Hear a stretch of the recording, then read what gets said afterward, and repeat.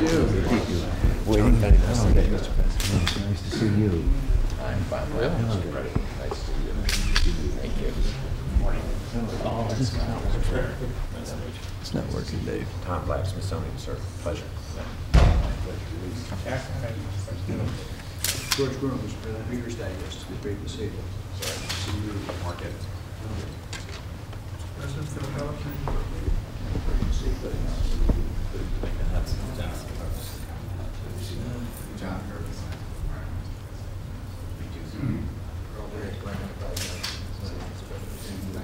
Henry Cunningham, President of the Progressive Farmers Birmingham, Alabama. Nice to see you.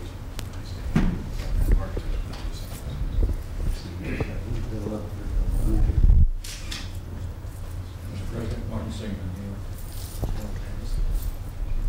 So I'm Jim Knight. Mr.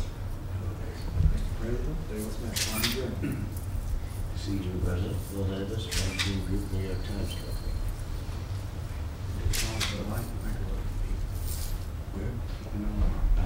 I know that very well. President Bill Don, U.S. News and World Report. Nice to see you again, sir. Mr. President, I can't believe this is Jack Reed, Earth Corporation, Des Moines. Good to see you. Nice to see you. And the heart of communications. Hello there. Thank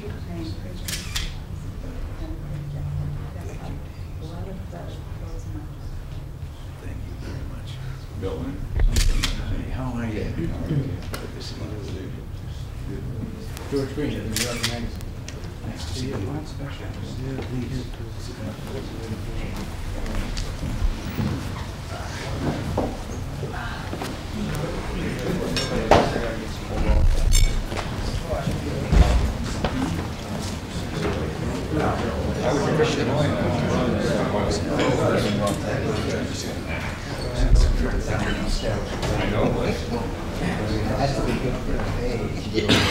Sure, you've got Illinois.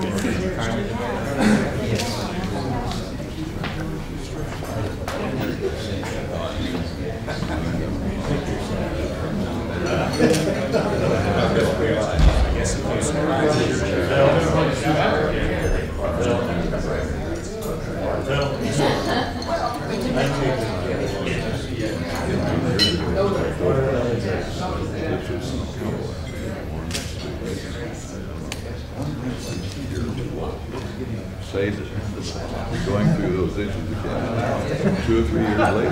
That's it.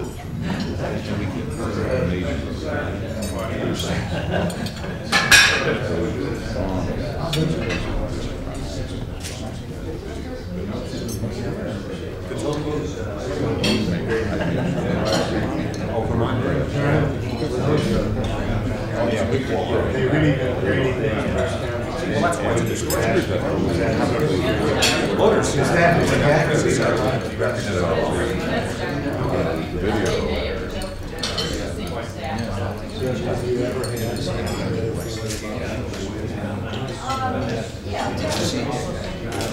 Did you see that?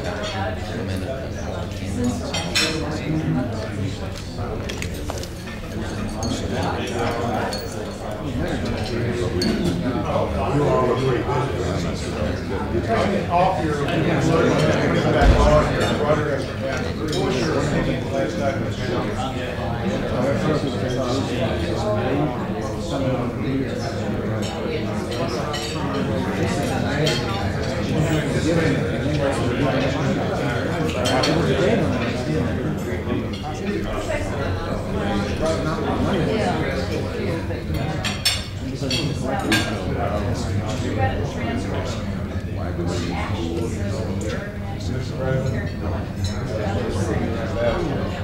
Who are you talking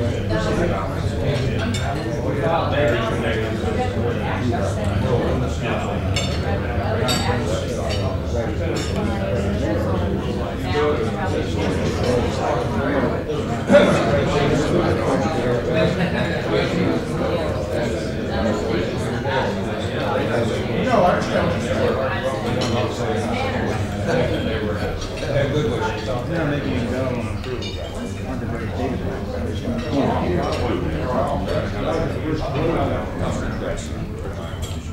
I remember that.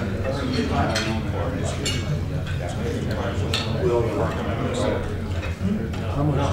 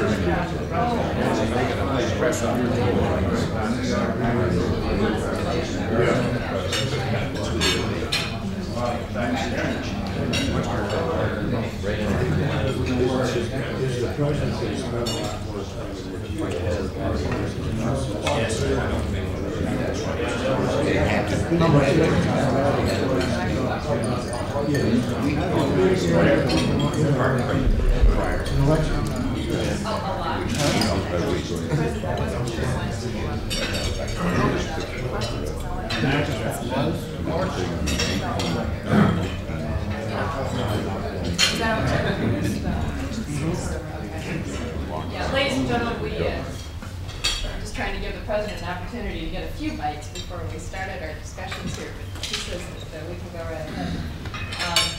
Since we have many people here that probably would like an opportunity to talk to the president, maybe we'll get started here. And I was just going to ask Jack to kick things off and perhaps ask the first question.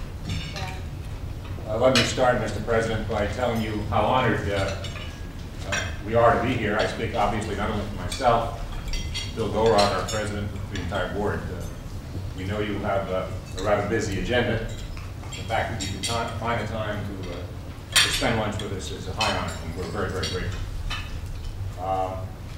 Let me start with a question that we talked about earlier this morning with Mr. Darman. I continue to be interested in the deficit, something that I know you share as much concern, if not more, than any of us. But I think a lot of us are worried about it. We realize in a year like this, it's not likely that anything will be done of any major kind. But I wonder if it's possible at all to get to that issue and to try to begin to resolve it even before the elections, Mr. Darman. Yes, I think to the extent of what we've talked about, that kind of a down payment on the deficits to begin that process. But I think, and it doesn't have anything to do with whether people are afraid to do something for fear of affecting the voters in an election year. The basic problem is structural. It's built into our government, and it's really going to take bipartisan effort to get down to governmental reforms that will still allow government to perform its essential functions, but that will straighten out and clean up a great many structural defects that are built in. And the main thing that's wrong with an election year for getting it back is simply the lack of time. Because this is going to be a year in which there will be long periods, and the Congress will recess to allow for campaigning, the two conventions and all. And I think that on their agenda is pretty much just some routine things of appropriation bills and so forth, the things that they have to get at and will get at. This matter of the bipartisan committee now is because of that $100 billion that we've talked about across a 3-year span. Reductions, about half of that is in the budget we've submitted. We think there could be, if they will sit down with us, and they've been very reluctant to do that. Today is going to be only the second meeting, and this is something I asked for. Well, actually, I didn't ask, but they asked for, and I agreed in the State of the Union address that it was a good idea that we would do this. If we can have this, it will start us on a declining pattern, but then we have to face going to work on this very structure of government that is built in. In the meantime, when we started, about half of the deficit is due to the recession, and that is being wiped out simply by the recovery. Every day, progress is made there. But if we have total recovery and expansion and all, and everybody at work, that's still going to leave half that deficit, which is the fault of the government that has been built up over the last 50 years, the automatic built-in increases. And I have great hopes in the Grace Commission's report. They have 2,478 specific recommendations. Now these recommendations are based on the findings of probably 1,500 top leaders and people in their fields, in business and even in institutions and so forth, that have looked at government and have approached it from the standpoint of how would business run what they're doing. For example, just one little item in there. And I know I was talking about this in the mashed potato circuit 25 years ago. Why should it take an agency of government several times as much money to process an insurance claim for one of our government insurance programs than it does the private insurance industry? How is it so difficult for us to do what is being done out there in the insurance industry every day and find out how they did it? And this is what we have to deal with. I'm determined that the deficits have to go. And that's why I say that we should put over our heads, I don't care if they name a spot down the line, which they would have to do several years from now, but we must have a constitutional amendment that requires a balanced budget. We must also, I think, having had this when I was a governor, we should have the line item veto. It's an amazing thing. Some of the people up there in the hill that talk about, and now we like to lay the deficits at our door. I refuse to accept it. There is one word in the Constitution that gives the President the right to spend one nickel. That is the province of the Congress. And those who have been dominant up there for the last 40-odd years, I think, have to take responsibility for this. But the line item veto, they will turn around and reject that because they think it impinges on their rights. But I have a memory in California. I vetoed line item 943 items out of the budget in 8 years and was never overridden once. And yet it takes a 2/3 vote of the California legislature to send the budget back to me in the first place as approved. Then I can go through and line item and they can override it with a 2/3 vote. Never once could they get a 2/3 majority to stand up and defend those particular pork barrel items when they were no longer concealed by the entire budget. And I think it's just necessary for the President. 43 states. I won't answer every question. Bill, you have a question? Mr. President, your heritage lives on in California. As you know, we recently got enough signatures, doubled the number of signatures required to put it on the ballot for the balanced budget in California. I think that'll be the next to the last state, perhaps, is needed before it comes to the federal government. In any event, your good record lived on. I think we were all impressed last night in your press review and all and other comments on the opportunity that exists with Russia now and the reports from Vice President Bush. And I'm just wondering how you look upon this opportunity that has come about by retaining leadership in Russia. Well, I know it's premature at this point to say that a man who's been in the Politburo and part of the institution governing Russia for this long might take different courses, and yet we can't ignore the things that he said to George. We can't ignore his expression of wanting to find an answer to the nuclear threat. Said that he wanted to find out if there wasn't some way that we could control regional wars so they could not endanger the world. Things of that kind, and I'm very ready. I have long said that we only get in trouble talking about each other instead of to each other. And we're discussing right now how to go about this without giving them an opportunity to snub us if we move in the wrong manner. But I think it's high time. I won't give up. I know this is fantastic. Maybe we got too optimistic. I can't help but believe that if a superpower could get together and honestly look at the whole matter of nuclear weapons, it's possible that we could recognize that both of us would be better off if we got rid of them entirely. I can't conceive of a world that goes on down through the generations to come with that threat hanging over them. But it has to be mutual. What do you think the likelihood would be of actually pulling out of UNESCO? I think there's about a 1-year window which we declared prior to that. And I have a second question.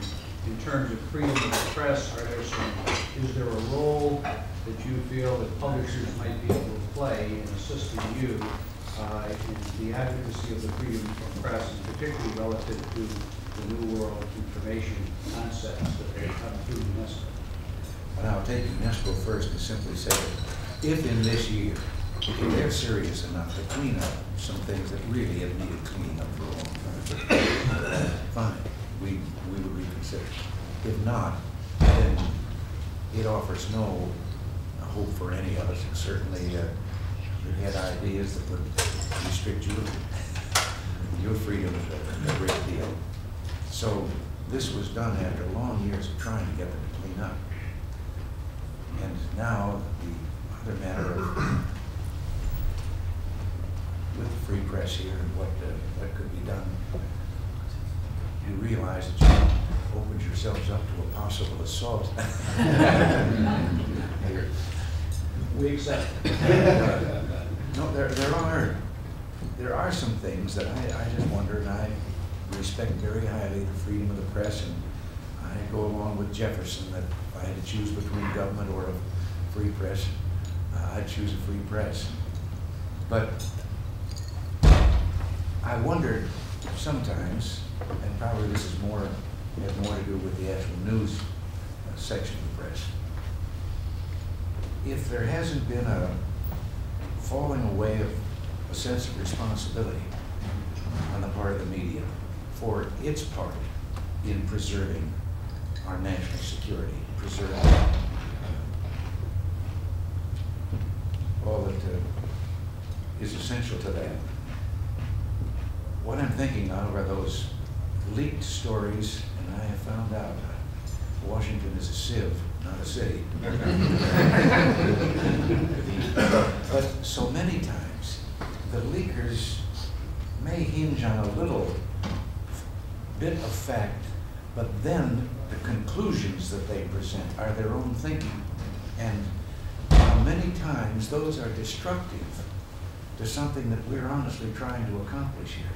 To see something printed that is absolutely not true, based on unnamed White House source,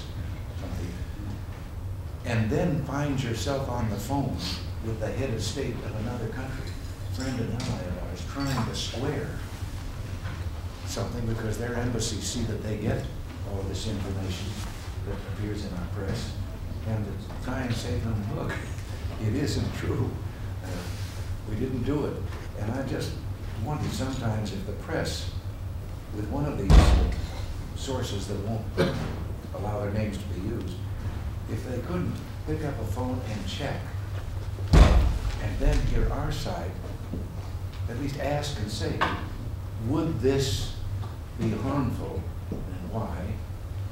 And if we could feel free to say back, yes it would and here's why. Things that are going on. This has been particularly true in things like the Lebanon situation, where for this year and a half, we've had 3 excellent ambassadors, one after the other. We burned them out.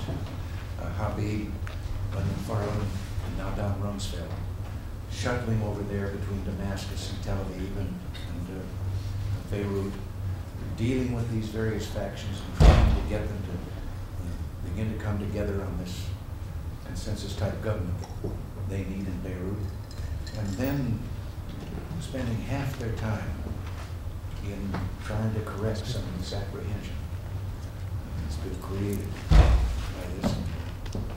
That's my one main criticism. And other than that, as I told the working daily press out there, that with regard to another Grenada incident, I will make sure that they're in the first landing barges in the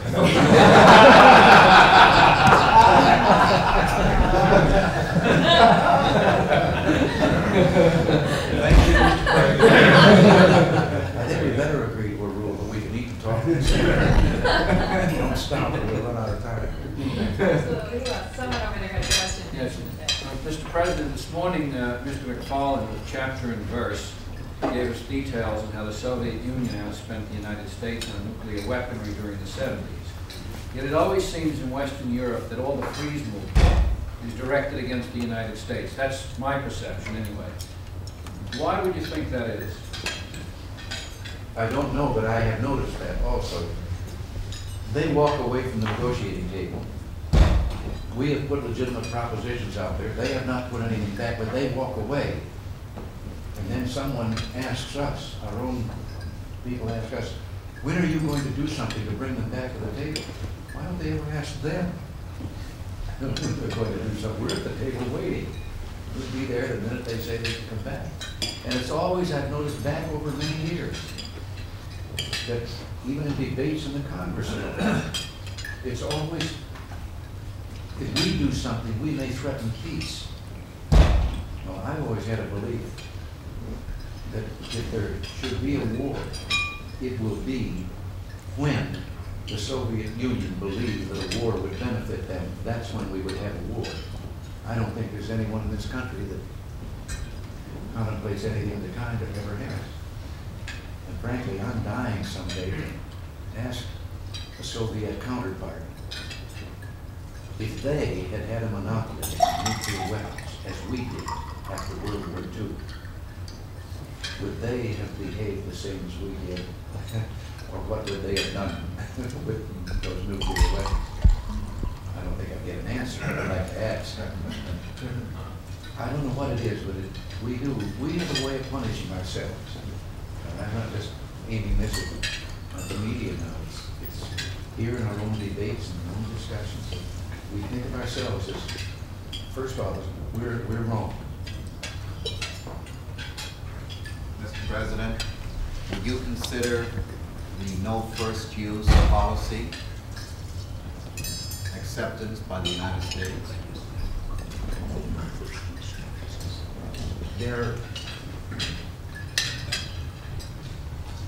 I am ready for agreements of that kind.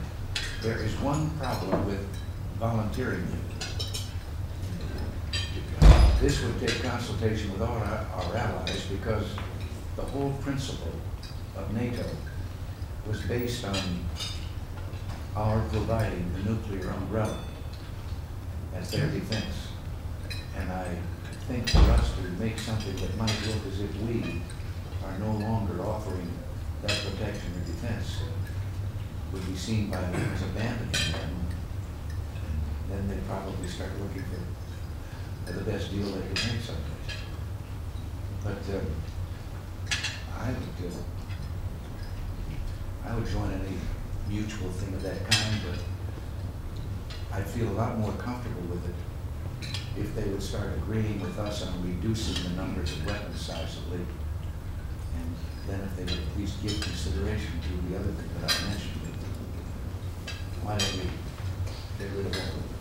Dwight Eisenhower wrote, maybe one of you, because I know it was a publisher that he was writing to shortly before he left office, and in his letter, he said that we have come to a point in which the weapons of war are such that we can no longer look at war and contemplate victory or defeat as we have in the past.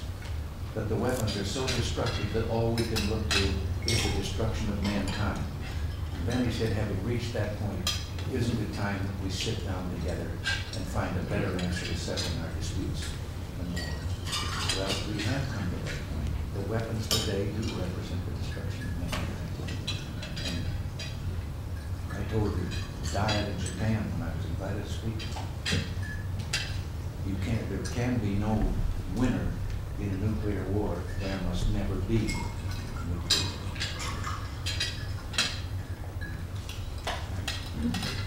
Yes, in the corner, you have a question? You made reference last night on television to the Grace Commission. You made reference again a few minutes ago. I'm curious as to what exactly the steps you're taking to look through those 2,000-odd recommendations that have been put on the table.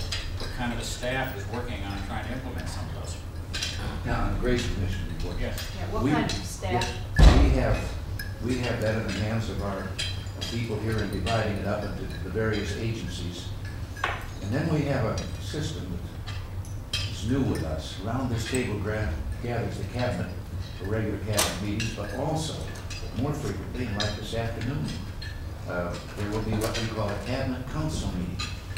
And that will be a meeting on a particular subject where those cabinet members that have a direct involvement in that particular subject will be present along with staff and department heads and so forth. And the other cabinet members won't be there because it does not treat with anything of their particular interest. And that process will be one that we will get to with regard to these specific recommendations as the agencies deal with them. But believe me, we're going to take it seriously because I have the opportunity to see it work in California. We did this. We asked a group of the private sector to come in the 64 government agencies and departments and come back and tell us how private business practices could be put to work. And we implemented more than 1,600 of their 2,000 recommendations. You feel that? Oh, I'm sorry, whichever way you No, want to. you feel it then, and I'll feel Give you a that. chance to be over here, sir, yes. Yes, I have two questions, Mr. President. First one is one of the means by which you keep your excellent health to meet with this number of people daily and therefore not have the opportunity to digest your meal properly. The second one is I saw on this morning's television that Mr. Philbrick in New Hampshire has put your name on the ballot, the Democratic primary, and I wonder how you'll do in that election. On the ballot, the Democrat. Right in, urging you to write it and vote. Yeah. Yes. And they run that for This is Mr. Philbrick, who was last year, I believe, Senator Kennedy's campaign manager in New Hampshire. I was promoting your name to write it. They want them to write in, of all conservative Democrats, to write your name in to see how many more vote for you than for some of the other candidates. Sure, this isn't just done to embarrass you. No, I don't think so. The gentleman seems to be. You'll probably win. I can remember in California when you used to be able to run on both tickets. And then there were so many Republican governors that the Democrats changed. Mr. President, following up on the Grace Commission, the other day I was at a conference of chief executives and Peter Grace was there and presented it. And my early impressions were that you kind of a superficial, the press releases didn't give too much attention. I was overwhelmed by it, as I think most of our people were. I was overwhelmed by Peter Grace himself and the guidance that he has.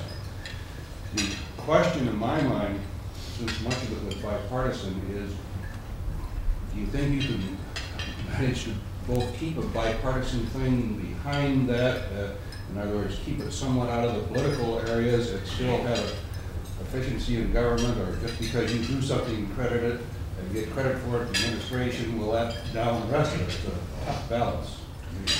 Well, I know there's going to be partisanship, of course, on anything regarding less spending.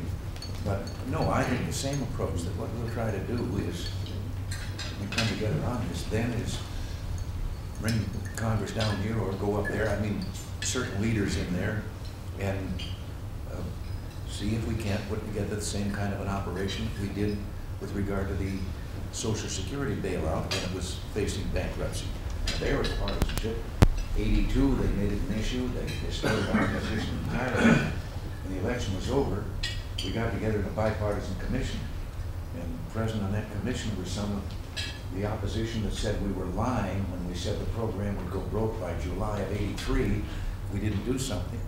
Well, around the table, they agreed it would go broke. The election was over, I think. So, no, we'll have to do that same thing. We will implement everything we can by administrative procedure, but I know that a great deal of it will take legislation. There are things that they found in there that you just wonder about, in which the Congress has absolutely dictated the number of people that must work at a certain task and a job. And here you are as the executive branch then to run that, and you come in and say, hey, we could run this with half the number of people. But Congress has said, you got to use them all. And these are the type of things that we've got to get them to. The staggering Volking's statement was to the effect that they had spent a great deal of time, used every government agency there was to try and find out how many government offices of all kinds are there in the United States, and to this day they do not know, or even have a good approximation, he said. You remember that when World War II broke out, you know the level of aircraft construction at that time, the high interest rates and deficits. I don't think the high interest rates are tied to deficits. Let me make that point. I think the high interest rates are still with us because after 7 previous recessions since World War II and the artificial answers that we found to them, which only led to another recession, I think it's just that out there in the money market, they're not sure that we're really serious about it and have control of inflation. And so once they understand that we are, I think we're going to begin seeing those come down. There's no need for them to be where they are. On the deficits, yes, we've got to get control of the deficits. I think this next 1 or 2, doing what we're doing now, is survivable. But what we have to have by that time, then for the out years, is a projected decline to where we can see the end of it up ahead. And if not, yes, I think that could cause trouble if we can't go on just spending at an ever-increasing rate above what we take in. I think also, and I'd almost like to say this is off the record, my own feeling about this and the argument about tax increase. I don't think tax increase is the answer down to the deficit problem. They've had tax increases back over the last 50 years, and we've had deficit spending for 50 years, and no one even mentioned it. It was just taken for granted as a part of the regular policy. All that increased taxes do is increase spending. People then feel free to come through with more additional programs. And so, but there is a chance, suppose when we get recovery, suppose this recovery continues and we go into well, I've had one national economist write me and tell me to stop saying recovery, that we're past that point, that this is now legitimate expansion that we're in. But suppose we have a full recovery where we can look and say, all right, now our estimate of revenues is based on good full employment, prosperity of the kind that we've known in the past. If you can say that, and you've done all that you can do to bring government down to the most efficient, most economical, and then the share of gross national product that government is spending is bigger than the share that the tax revenues are bringing in, then I think you would have to look and say, okay, since we've got full recovery at all, and evidently our tax structure is not returning enough for this, and this is what we all agree is the minimum for government, then we would have to bring the tax structure up to that point. We think that we might be bringing it up some with what we're asking the Treasury Department to do during this interim, and that is to review the whole tax structure from the standpoint of simplification, and to review how we can have a tax structure that can get at that great amount of tax that is lost to us now through people that are just resisting by way of barter and all. We estimate, we cut the deficit in half right now if we were getting the taxes that are legitimately owed to us. And the people are debating because, and it's happened in every society before, when people begin to think that the government is unfair that the taxes are a greater burden than they should be. People, even honest people who wouldn't steal a dime otherwise, feel that government is fair game, and if they could reduce their taxes by some device, they'll do it. Mr. President, I assume, were those comments off the record or on the record? Well, this is one of those things that I mentioned earlier. I wouldn't want to see someone put a headline, "The President says would raise taxes if," and then come out and look like I've got my heels dug in that. I think the worst thing that we could do right now with regard to our recovery in the economic situation would be to raise taxes. In the first place, there is a tax increase built in, and we didn't do it. And that is the tax increase on Social Security that is built in, that was passed, I guess, back in about '77, and there are still further increases to be made, and further increases between now and 1990 on the amount of money subject to the tax. Do you remember that pamphlet that Social Security put out in 1937, that they promised that the people will never pay more than 3% of $3,000 of earnings, and that money will be invested and thus will be earning more revenue to add to it, so they will get more back than they paid in? Well, now it's aiming at the final tax will be 15% employer and employee on more than $60,000 of income. This is a far bigger tax for most of the workers in the country now than the income tax, and still increasing. Yes, sir. Mr. President, why do you think the stock market has gone down as it has in the last week or so? Well, a very knowledgeable individual about the stock market warned me about this, and he gave me a very simple warning as to why. He said, with the interest rates where they are, the spread between the return on bonds and the return on equities is so great that money is going to be diverted into the bonds as long as this remains. And he even gave me a pretty good approximation of what has happened, to the extent that it's happened, and how much the market would go down, and how quickly. And it's happened, so I have to. He's one of the few economists that has been right. You're going to tell us how much he said it would go down. He suggested that, and he did not say that this was the limit, but he said we could expect 100 to 150 points that he was sure of. It would drop. There's one under the clock there. Mr. President, you were questioned rather sharply by two network correspondents last night about your alleged inattention to your job.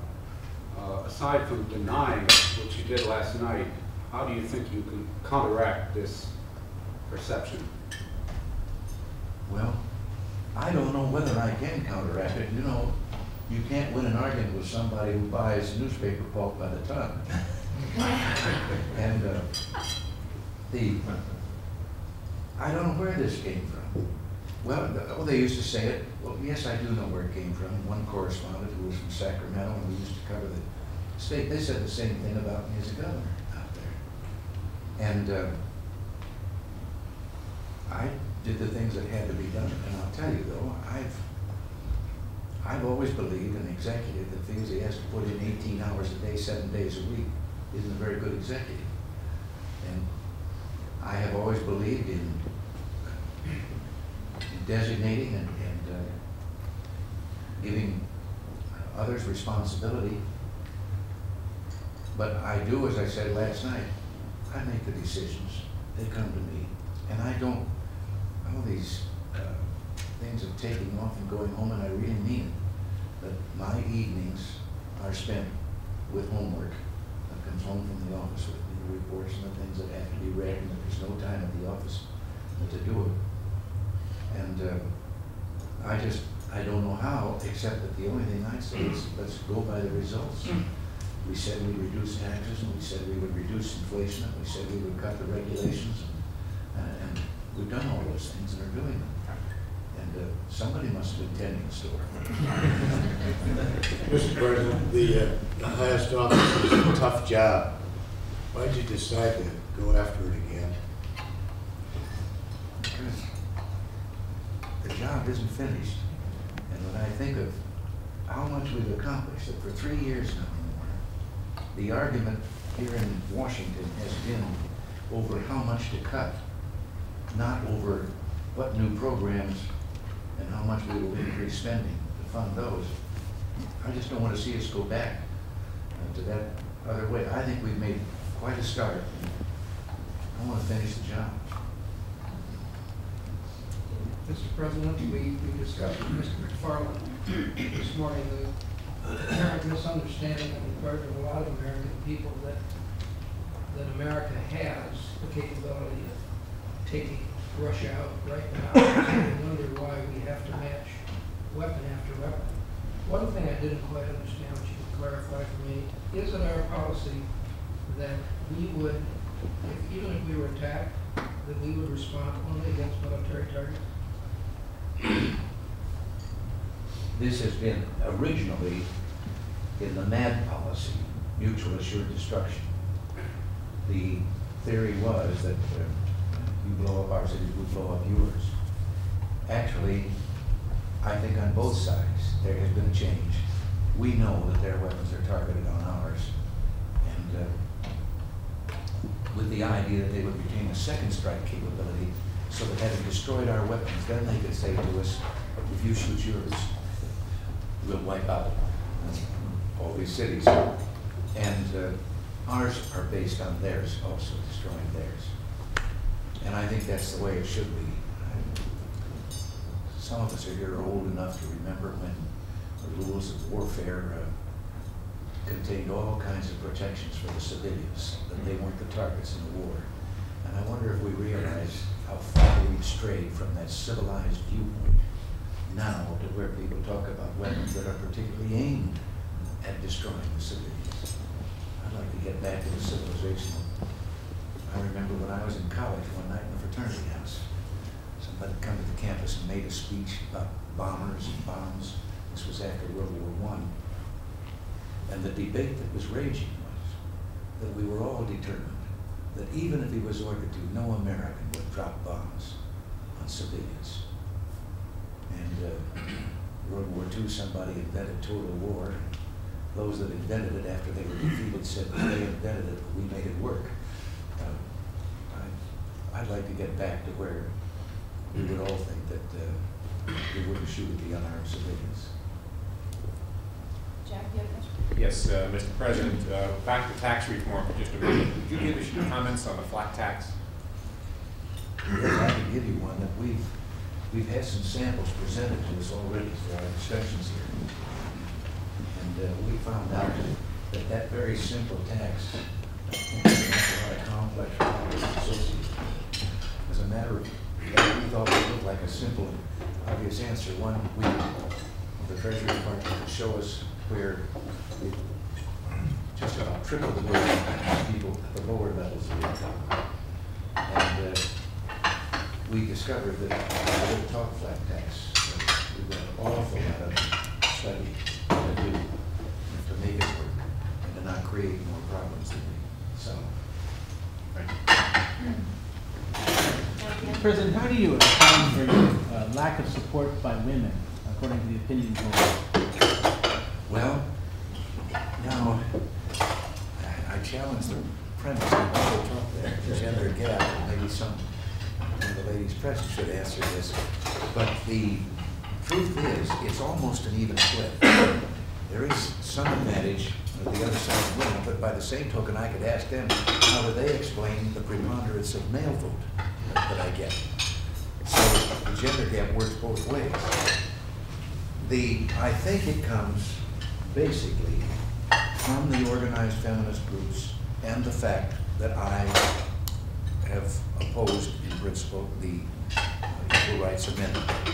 As governor, I didn't have any quarrel with that at all until it came before the state of California, and as a governor, I realized that I had to make a decision.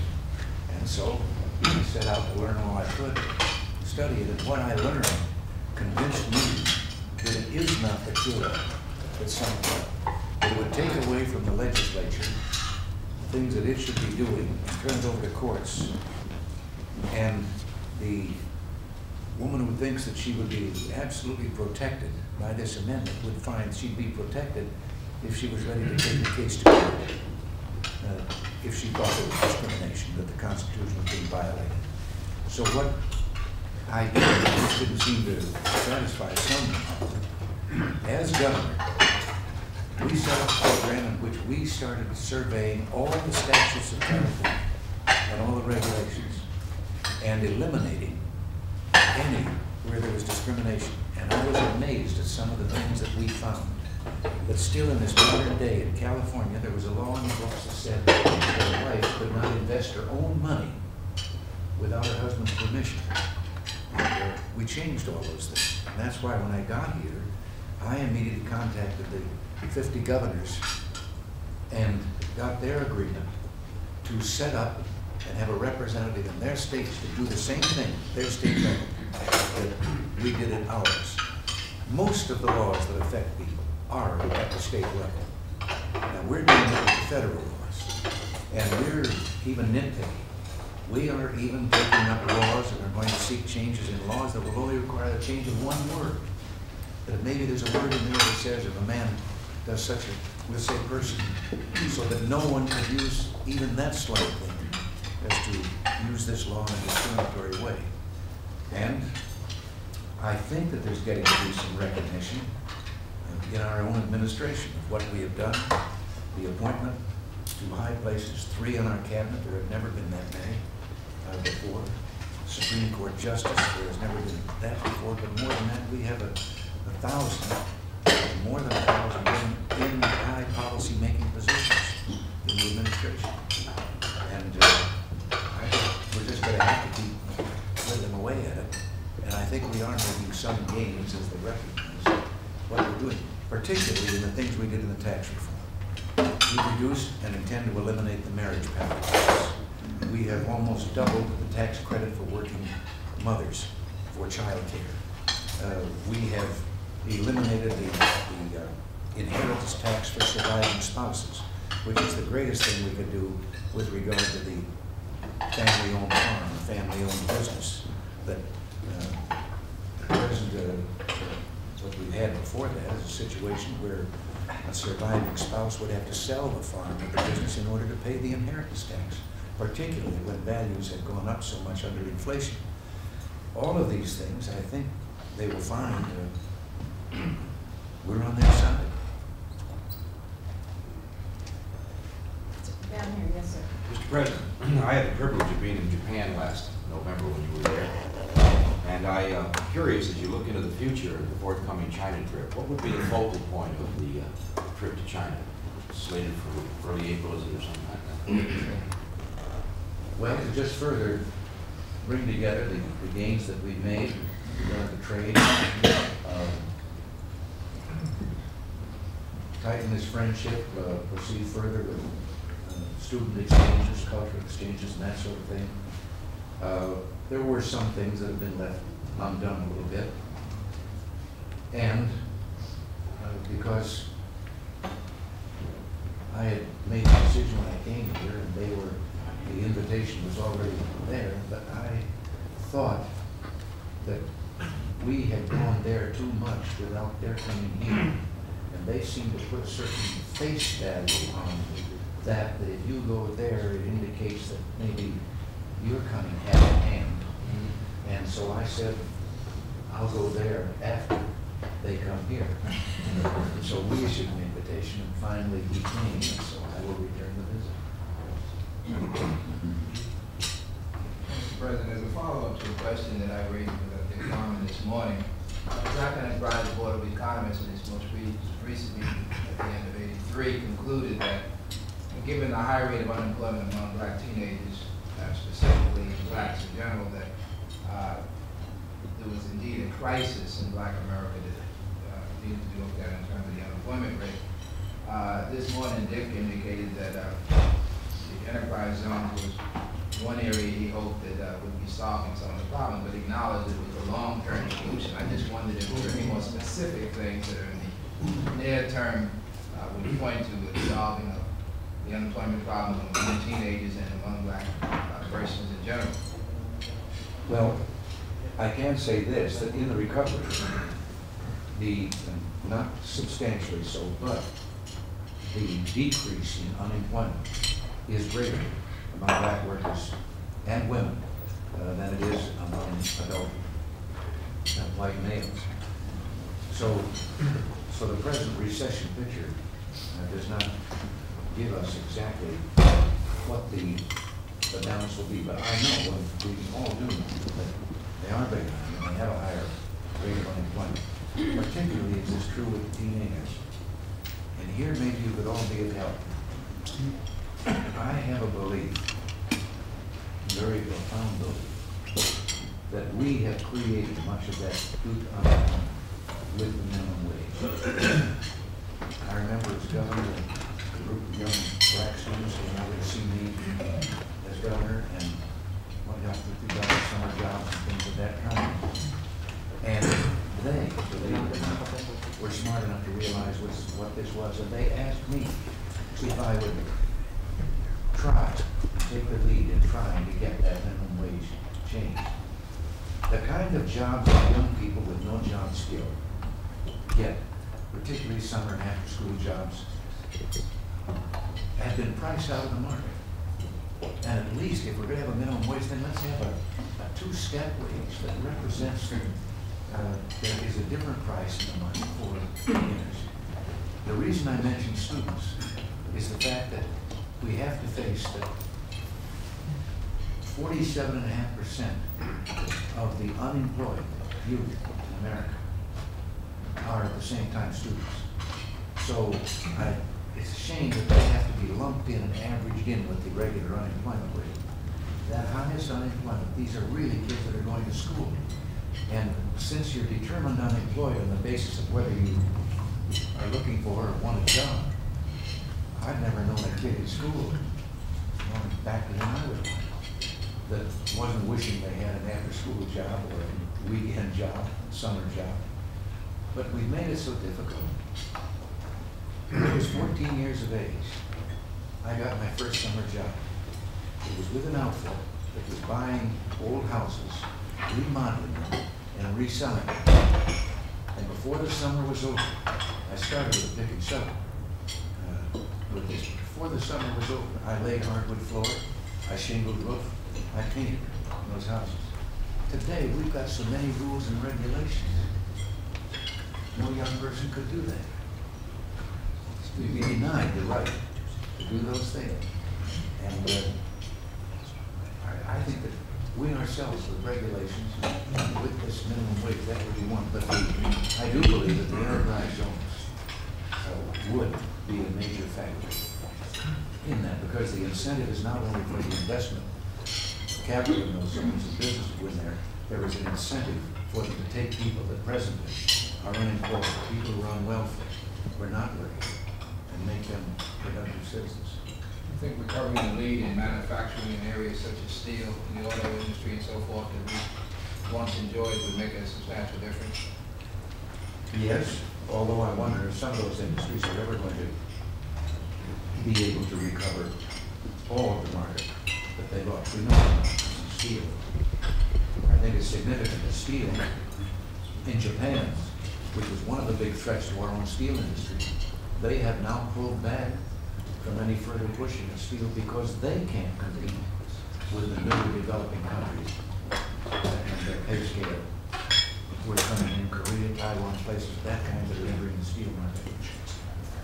Incidentally, I happen to believe and hope that the Justice Department will not pursue that antitrust activity with regard to the requested mergers. I don't think those mergers are going to reduce competition and benefit the consumer in any way.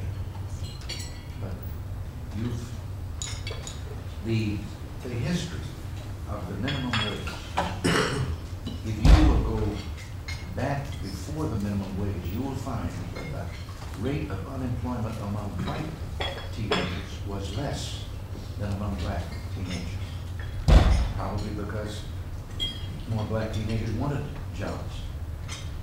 But then with the passage of the minimum wage, and in every increase on up, you will see a proportionate increase in unemployment every time we've raised the minimum wage, and particularly among young people.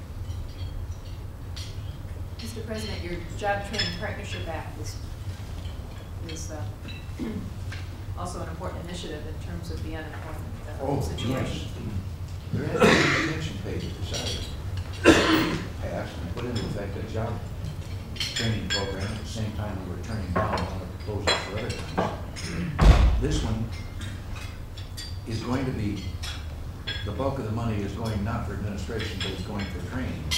It's going to be administered at the local level by a combination of not only local authorities, but also the business community, industrial community, to teach in that area what are the job needs and the job vacancies in that area, and train people for those jobs. Instead of having these blanket programs that trained a lot of people and turned them out and there weren't any jobs available in the things that they've been trained for. So we think that will also be of direct help. Mr. Duncan. Mr. President, the Sandinistas have announced elections and Cubans are supposed to be leaving Nicaragua.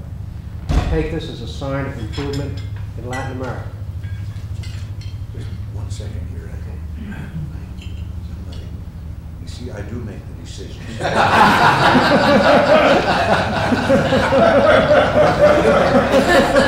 I'll start over again. Sir, is that go or no go? That's a yes. That does argue for your workday also. Yeah. Mr. President, the Sandinistas have announced elections and the Cubans are supposed to be leaving Nicaragua. Do you take this as a sign of improvement in the situation in Latin America? Well, it shows, I think, that they're listening and they're trying to do something. They're going to have to prove with the details surrounding that. Are they going to remove censorship of the press so that competing candidates can have a fair chance? Is it going to be a legitimate election, or not one of those kind where you vote yes or no, and if you vote no, you go to jail? So we want to watch very carefully. How far are they willing to go to keep their promises that they made during the revolution, that they wanted human rights and they wanted democracy and they wanted open markets and all that sort of thing. So I don't think that we should just jump. I think we should stand here and make sure that they meet all the terms of a legitimate open election. So we have time for maybe 1 or 2 more questions. Bill, yes. Mr. President, your position with our allies, I think, I certainly personally mind, particularly holding the fire to the tails of West Germany and England last fall in the deployment of the missiles. I'm wondering how you view Japan and its ally role in meeting some of the increased obligations in the military sense that our country is requesting. We are greatly encouraged. I think that Prime Minister Nakasone is a different breed than what we've done business with before. He really believes that we, as probably the 2 most potent democracies in the, or industrial powers, I should say, in the free world, need to be closer together. Now, he's got some political problems with some of the things that we like to have him do, but I have to say he's taken them on. And we've made great progress, and we have a team working with their administrative level, with their people right now.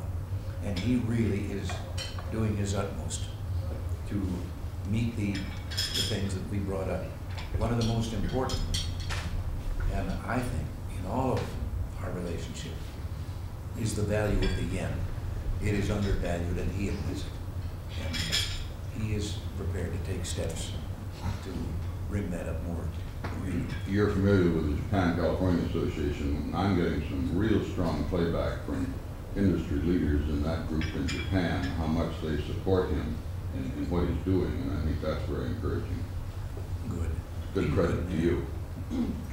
Maybe we can have one final question from Bill Gore, the president of the association. Mr. President, frequently businessmen come to Washington and complain about government, and I think we'd like to go on record as an association about the marvelous job that the Postmaster General is doing in the Postal Service. I think we all beat on bureaucracy and beat on the government, but the Postal Service has 100,000 fewer people than they did 10 years ago, and productivity has really skyrocketed. And we just want you to know that we think that businessmen that use that services and say that he's done a fine job. We'd also like to ask you to ask Mr. Harrington to try to find a really top-notch businessman for the vacancy on the postal board of governors. We'd love to have a knowledgeable person in that vacant slot. And, several gentlemen have been suggested that we highly recommend. We'd love to see it happen. Well, I can tell you we're taking that very seriously, and there are some good men. It's a case of choosing which among them. And we feel as you do about that. No one has told you. Take it very seriously. The only thing I've got against the Postmaster General is he killed an awful lot of good jokes that I had about mail delivery.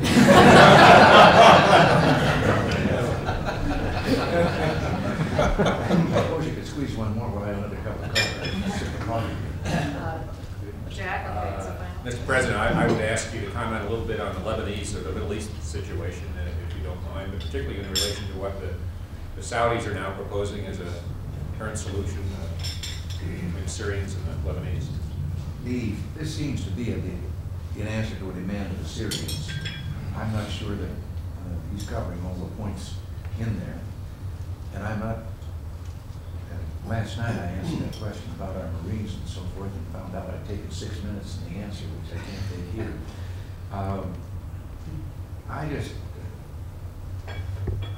I think that I'm very critical of Syria. There's no question they've got their own ambitions and their territorial ambitions and what they're trying to accomplish.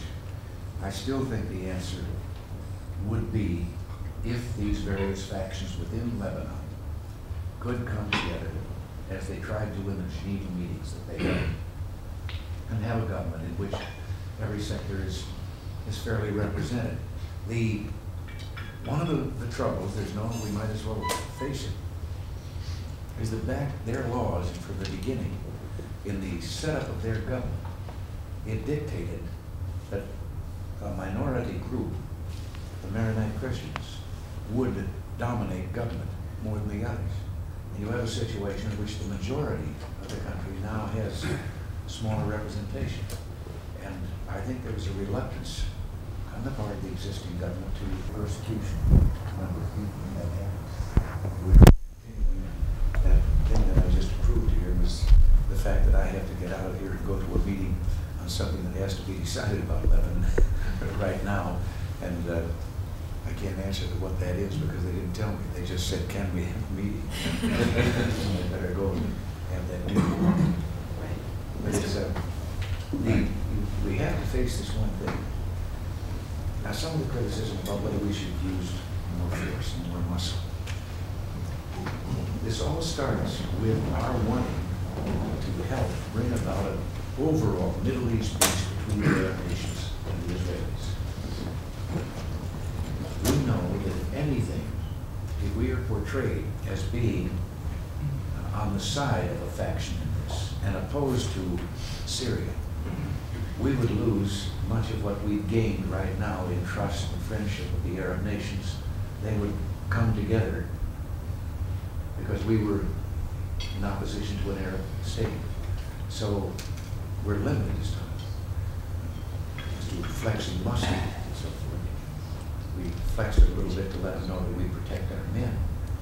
And I must say we found out that there's a great deal of psychology in those 16-inch guns up in New Jersey. Policies were changed very quickly once they heard them go off, saw the result. But we're still going to hang in there as long as there is a chance, as I said last night, that we can help bring it about with you.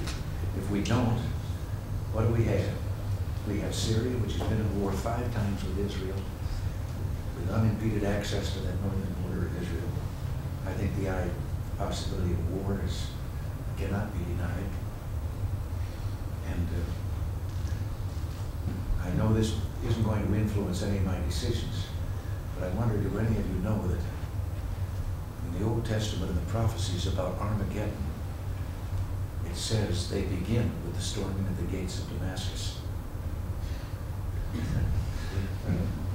Anyone ready for that yet? Mr. President, we appreciate your time, and we know that there were a couple of these gentlemen who we really didn't get a picture of, so as you're standing at the door, if perhaps we could take another picture of each of you, we have an opportunity very quickly as we go out. Maybe starting with Bill Lee and